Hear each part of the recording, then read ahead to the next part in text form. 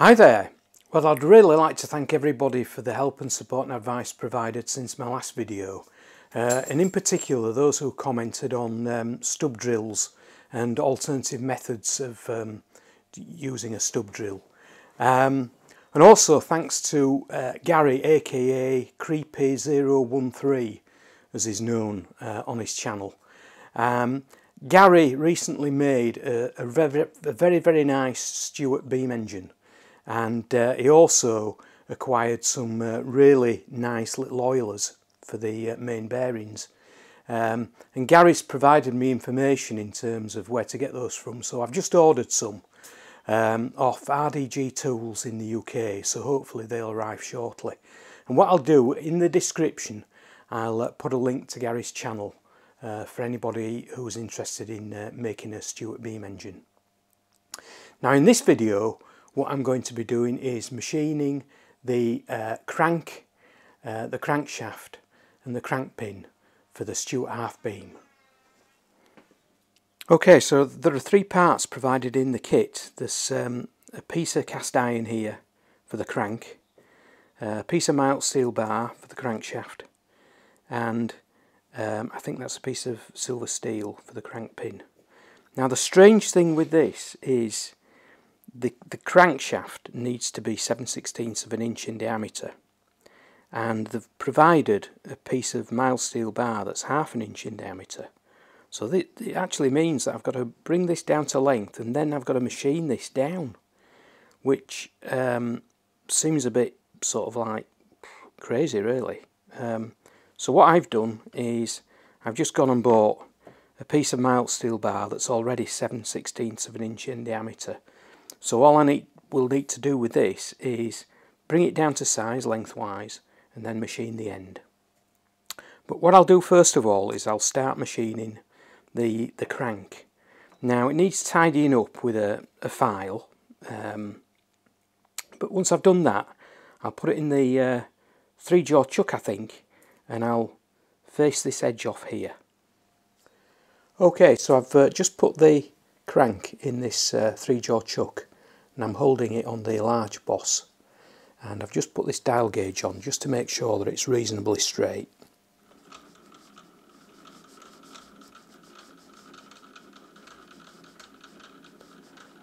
And it's there or thereabouts. Now I've calculated that the width of this is round about 120 thou over size. So what I'll do first of all is I'll face this edge off here and I'll take 60 thou off it. Okay, so I'll take light cuts around about 5 thou at a time with the aim to take 60 thou off in total, and I'll turn at round about 250 I think.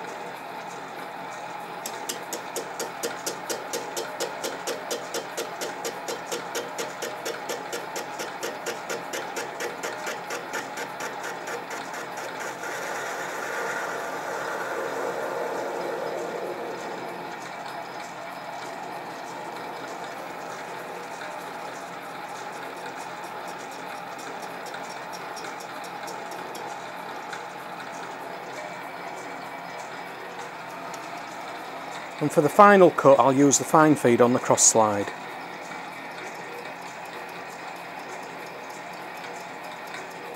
This will take a long time.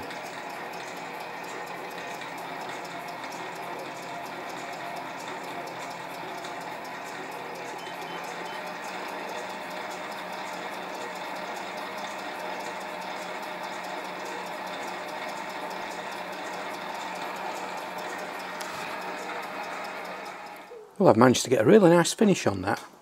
So what I'm going to do now is I'm just going to centre drill it on the lathe, and then I think I'm going to do the drilling and reaming of the holes on the mill. So I'll take the 3-jaw chuck off the lathe and attach it to the milling table. Okay, so I centre drilled on the lathe. Now the reason I'm not drilling and reaming on the lathe is because I'll need to drill and ream the other hole, and I think I've got more chance of getting them both parallel if I do them on the mill, because if I do that on the lathe I'm still going to have to do the other one on the mill, if you get my drift. So anyway, I've just bolted the 3-jaw chuck onto the table, and I've just centred. So that's perfectly spot on. I've zeroised the DRO for the X and Y axis. So what I'll do now is I'm going to open it up with a slightly bigger centre drill, and then I've got a stub drill, a 6mm stub drill, which I'll drill through with, and then I'll open it up to 23/64, and then I'll ream to 3/8 of an inch.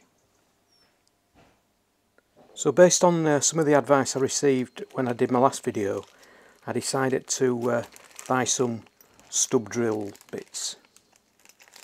I got these from UK Drills, so I don't know how good they are, but anyway, we'll give it a try. So this is a 6mm stub drill.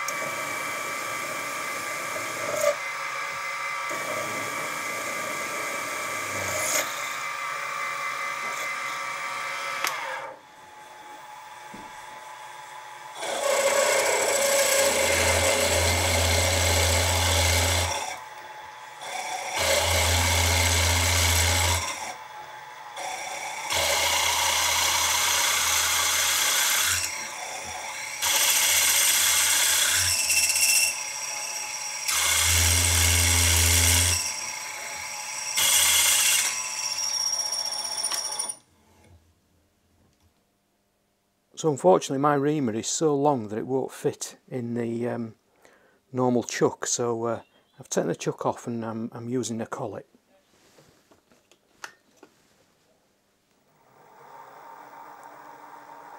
It's only around 440.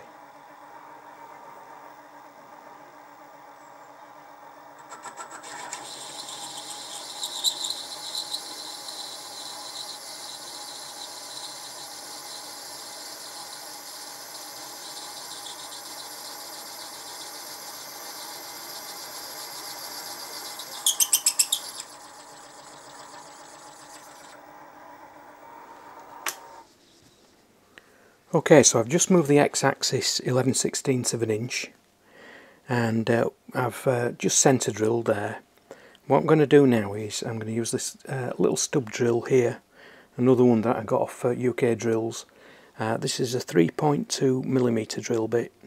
I'll drill with that, then I'll drill 4.5mm, then I'll ream to 3/16, but I'll do all that off camera. So I've just clamped the crank to the table, and there's around about 69-70 thou to come off this top to bring it down to 3/8 of an inch. I'll cut in 10 thou increments.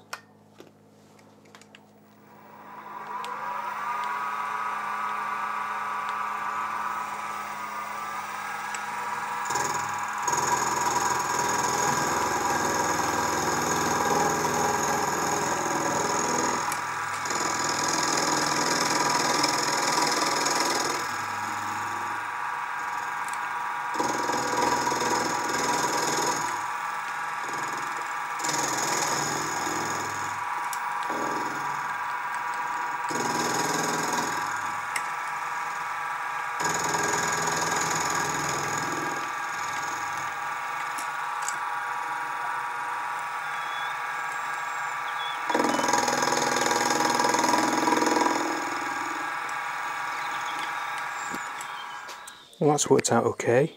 So I need to repeat the same process for the smaller boss, and that needs to be 1/4 of an inch in width.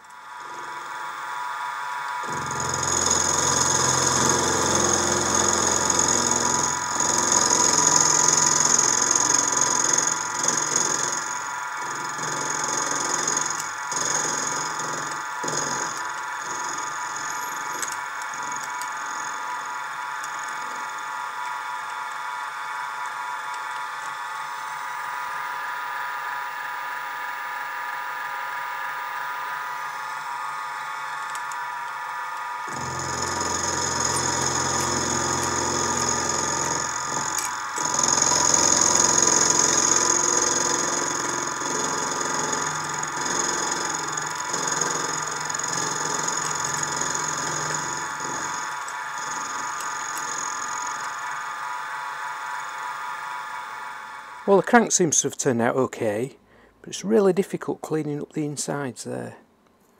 But I'll continue to use various methods. Now, the crankshaft is, I'm going to make it out of this piece of 7/16 mild steel bar, and I've cut it close to length, which is 4 3/4 of an inch long. I've just marked it up there. So what I'm going to do, I'm going to put it in the lathe, face that end off to size, like I've done this side actually, and I'll probably just centre drill it just for looks, and then it needs to be turned down.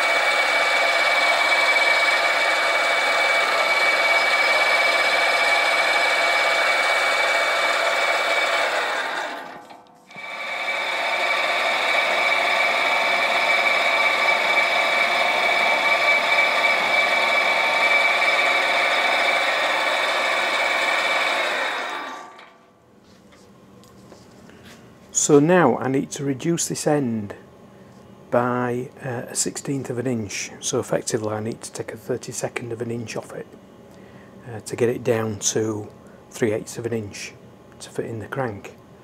And I need to cut it to a depth of also 3/8 of an inch. So what I've done is I've set the dial gauge up on the carriage, zeroed it. I've got a carriage stop there, so if you look at the gauge here, I need to turn this down 0.375 of an inch. So that's 0.1, 0.2, 0.375, and it's up against the carriage stop now. So the way I'm going to cut this is I'm just going to do a manual feed on the carriage like that.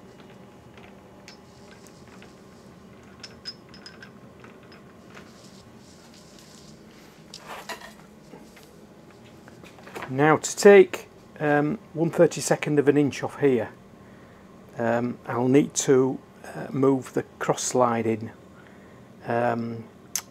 by 0.0312, which is 0.79 millimeters.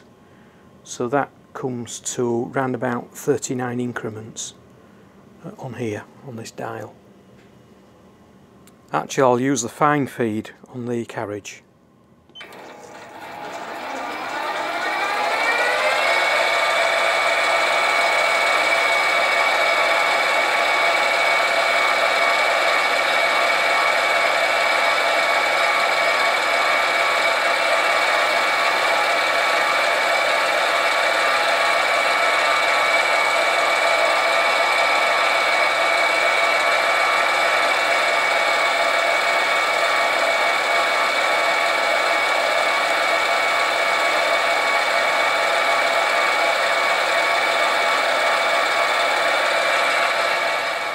think I've just got about 7th thou to go, so what I'm going to do is just take a few thou off at a time and then test fit the crank, because I'm looking for a really nice sort of tight fit.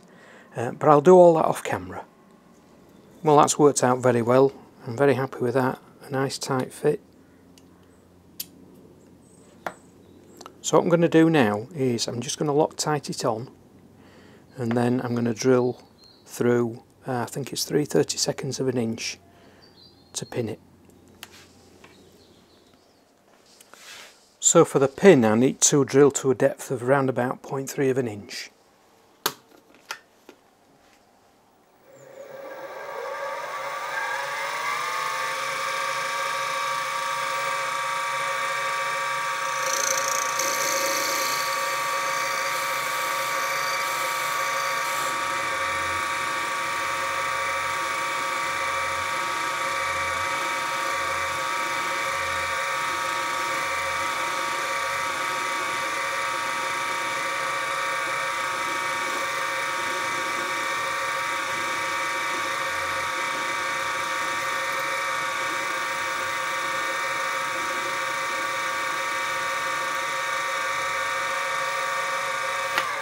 Well, that seemed to go okay, which makes a change, and while I was making it, the oil has arrived in the post.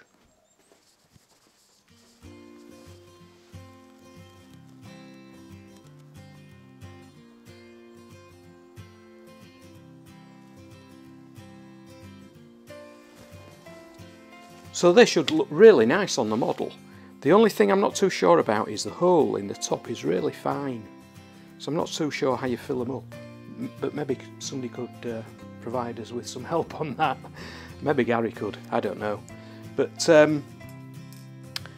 also I've ordered some metal, some mild steel sheet, 5mm thick, to put the pedestal on, and also to put the base on some legs. Now unfortunately the eBay supplier let me down and sent me totally the wrong things. So I've managed to find another supplier, so hopefully that will arrive in the next couple of days. And the idea will be to actually do that in my next video, to start building it up from the base.